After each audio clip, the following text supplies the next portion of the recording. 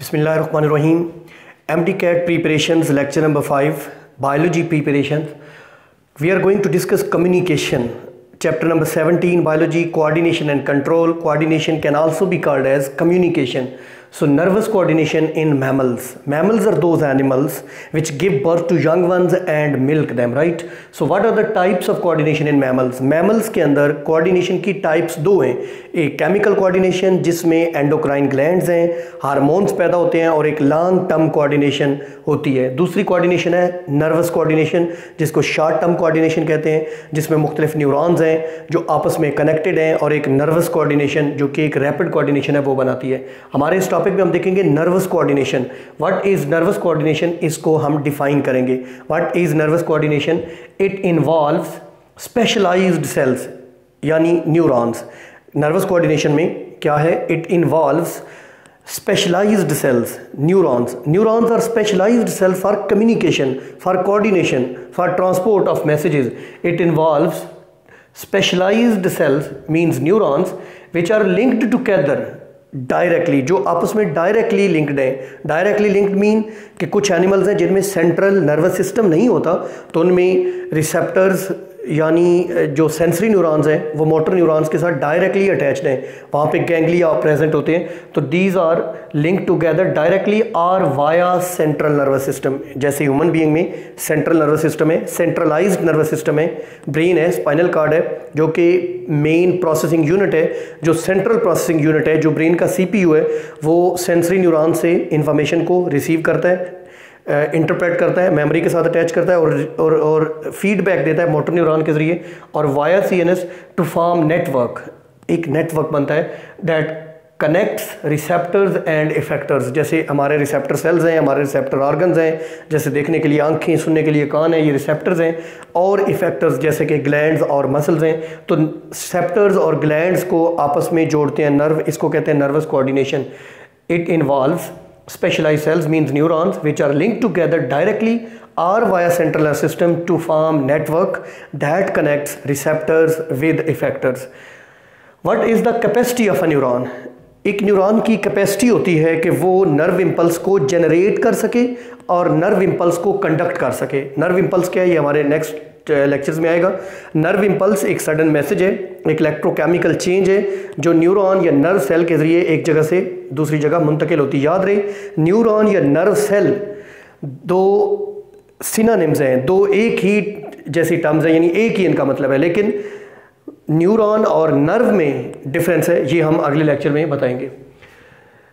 फिर elements of nervous coordination. Nervous coordination के 3 basic components हैं, एलिमेंट्स हैं, 3 बेसिक कॉन्स्टिट्यूएंट्स हैं. सबसे पहले रिसेप्टर्स, नंबर 2 न्यूरॉन्स, इसमें दूसरी चीज़ है न्यूरॉन्स, और तीसरी चीज़ है इफेक्टर्स. हम इन तीनों को डायरेक्टली 1 बाय 1 देखेंगे. सबसे पहले हम देखते हैं रिसेप्टर्स. लफ्ज़ रिसेप्टर मीन रिसीव करने वाला, जिसको सेंसर भी कहते हैं.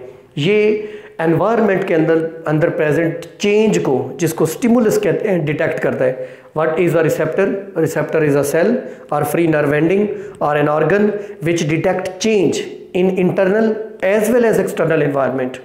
Any change in the internal or external environment of an organism is called stimulus. इसको stimulus कहते हैं.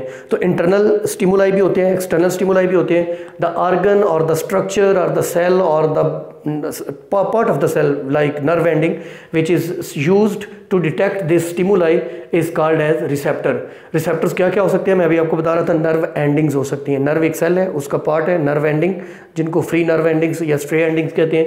एक सेल, एक न्यूरॉन सेल हो सकता है रिसेप्टर सेल. जैसे हमारी आइज़ में मुख्तलिफ सेल्स हैं, जैसे रॉड्स हैं, कोन्स हैं, ये तो जनरल सेल्स हैं, लेकिन नर्व सेल्स भी हो सकते हैं. एक रिसेप्टर ऑर्गन हो सकता है, जैसे आँख एक पूरा ऑर्गन है, जैसे एयर एक ऑर्गन है साउंड के लिए. इसी तरीके से और बहुत सारे ऑर्गन्स हैं रिसेप्टर्स के तौर पे जो काम करते हैं. What stimuli are detected by our body. हमारी बॉडी कौन कौन से स्टिमुलाई को डिटेक्ट कर सकती है? इलेक्ट्रिक शॉक को, केमिकल्स को, हमारे एनवायरनमेंट में जो केमिकल्स हैं, जैसे हमारे नोज़ में ऑल्फैक्टरी स्ट्रक्चर्स हैं जो एनवायरनमेंट में मौजूद केमिकल्स को रिसीव करने की, डिटेक्ट करने की सलाहियत रखते हैं. मैकेनिकल स्टिमुलाई को भी हम रिसीव कर सकते हैं, जैसे टच रिसेप्शन है हमारी स्किन में, प्रेशर रिसेप्शन है, ये मैकेनिकल। फिर लाइट रिसीव करने की सलाहियत, जैसे हमारी आइज़ में रॉड सेल्स हैं, कोन्स हैं, जो कि लाइट को एब्जॉर्ब करने की, लाइट को रिसीव करने की सलाहियत। फिर टेम्परेचर, हमारे स्किन के अंदर कोल्ड रिसेप्टर्स हैं, हीट रिसेप्टर्स हैं, जो हीट और कोल्ड को डिटेक्ट करने के लिए होते हैं। क्लासिफिकेशन ऑफ रिसेप्टर्स, रिसेप्टर्स की क्लासिफिकेशन। रिसेप्टर्स कितनी किस्म के होते हैं? एक होते हैं कीमो रिसेप्टर्स, नाम से ज़ाहिर है ये केमिकल्स को डिटेक्ट करते हैं। Chemo receptors are those receptor structures which detect the presence of chemicals in the internal और एक्सटर्नल एनवायरनमेंट। हम एग्जांपल देंगे, जैसे मैंने कहा olfactory structures, olfactory organs in hours knows detect the presence of smell chemicals. Bad smell, pleasant smell के लिए जो chemicals को डिटेक्ट करते हैं ये कीमो रिसेप्टर्स हैं। इसके अलावा हमारे ब्लड में ऑक्सीजन लेवल को, कार्बन डाइऑक्साइड लेवल को, ग्लूकोज लेवल को, एमाइनो एसिड्स लेवल को, फैटी एसिड्स लेवल को डिटेक्ट करने के लिए जो इंटरनल रिसेप्टर्स हैं वो भी कीमो रिसेप्टर्स हैं।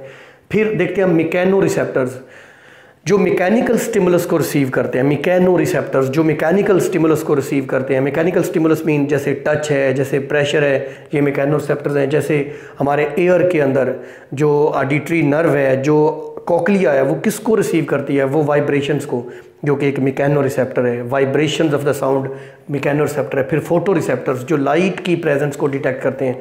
हमारी आइज़ में रॉड्स हैं जो डिम लाइट के लिए हैं, हमारी आइज़ में कोन्स हैं जो ब्राइट लाइट के लिए हैं, तो ये फोटो रिसेप्टर्स हैं। फिर हम देखते हैं thermo receptors, थर्मीन heat receptors which detect the heat and cold in the environment. हमारी स्किन के अंदर हीट रिसेप्टर्स भी हैं, कोल्ड रिसेप्टर्स भी हैं, जो एनवायरनमेंट के अंदर हीट को डिटेक्ट करते हैं, ये थर्मो रिसेप्टर्स हैं। फिर nociceptors, pen receptors are called nociceptors, जो पेन को डिटेक्ट करते हैं। जैसे हमें जब कोई सुई चुभ जाती है या हमें कोई चुटकी काटता है तो हमें पेन फील होती है, बॉडी के अंदर पेन फील होती है, तो पेन रिसेप्टर्स इंटरनल भी होते हैं, एक्सटर्नल भी होते हैं।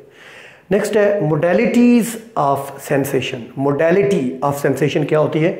Each principal type of sensation which we can experience, any principal type of sensation, each principal type of sensation which we can experience is called modality of sensation. For example, touch एक modality of sensation है, sensation का एक type है। pain एक modality of sensation है, sight देखना modality of sensation, we can see, we can feel the pain, we can feel the touch, we can hear the sound, we can feel the heat, we can feel the pressure. These are different examples of modalities of sensation. Modalities of sensation means each principal type of sensation which we can experience, which we can detect in the environment or internal environment is called modality of sensation. एक question है, how different nerve fibers transmit different senses. आई से देखने की जो information है वो brain तक कैसे पहुंच जाती है?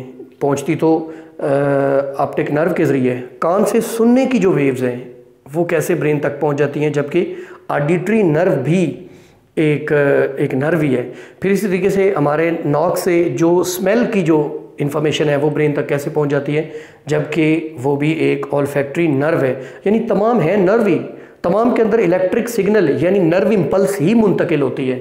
तो फिर ब्रेन को कैसे पता चलता है कि ये इन्फॉर्मेशन ऑडियो है, ये वीडियो है, ये इन्फॉर्मेशन स्मेल से रिलेटेड है, ये टच से रिलेटेड है, ये पेन से रिलेटेड है, ये हीट कोल्ड से रिलेटेड है? ये क्वेश्चन है।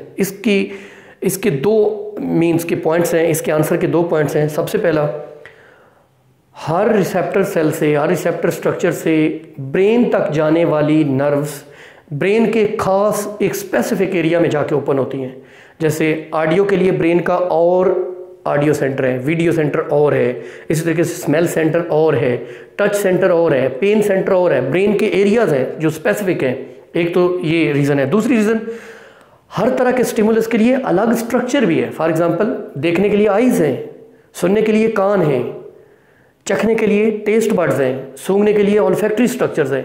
तो ये दो रीजंस हैं जिसकी वजह से हमें डिफरेंट सेंसेशंस, हमें डिफरेंट मोडालिटीज़ डिफरेंट तरीके से रियलाइज होती हैं, हम फील कर सकते हैं। जबकि मैसेज एक ही तरह का है, नर्व इम्पल्स। जैसे हमें मोबाइल फ़ोन पे किसी की कॉल आती है तो हमें पता चल जाता है किसकी कॉल है, क्योंकि एक ही तरीके से वो रेडिएशन एक ही तरीके से आ रही हैं, लेकिन उसमें वॉइस डिफरेंट है, बोलने वाला डिफरेंट है, कॉन्टैक्ट नंबर आपने जो सेव किया हुआ है वो डिफरेंट नेम से, तो इस तरीके से आपको पता चल जाता है। फिर अब एक तो हो गया ये रिसेप्टर के हवाले से थोड़ी सी डिस्कशन। अब हम देखते हैं दूसरा part, neuron. Chief structural and functional unit of nervous system is called neuron. आप हैरान होंगे, स्ट्रक्चरल एंड फंक्शनल यूनिट तो ठीक था, ये चीफ लफ्ज़ का क्या मतलब है? ये बड़ा इंपॉर्टेंट लफ्ज़ है।